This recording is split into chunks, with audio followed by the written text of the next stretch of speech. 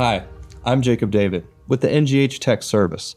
When updating our products for the transition to A2L refrigerants, safety was our #1 priority.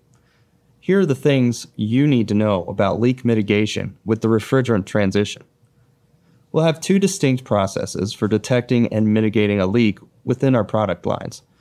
The one that will be most seen in NGH split systems is a leak detection sensor. Once the leak is detected, the system will power down the compressor and disable the operation of any connected heating means. The indoor unit will only operate the blower motor. The motor will begin to disperse the leak harmlessly throughout the home.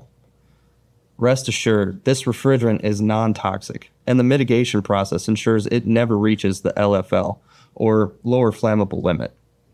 The motor will continue to run for 5 minutes until the leak has cleared. It's important to note that the motor may cycle back on if the leak is still present after 5 minutes. The final step of the mitigation process is having a technician come to the home, locate, and repair the leak.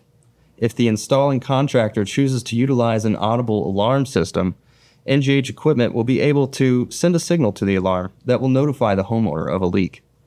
Our systems will only detect leakages in the indoor portion of the duct system. Leaks in the outdoor unit or external piping will not be detected. Through our leak mitigation processes, we're keeping homeowners and contractors safe. For more tips, visit EdgeTekHVAC.com. And remember, making the world breathe easier is our commitment to you.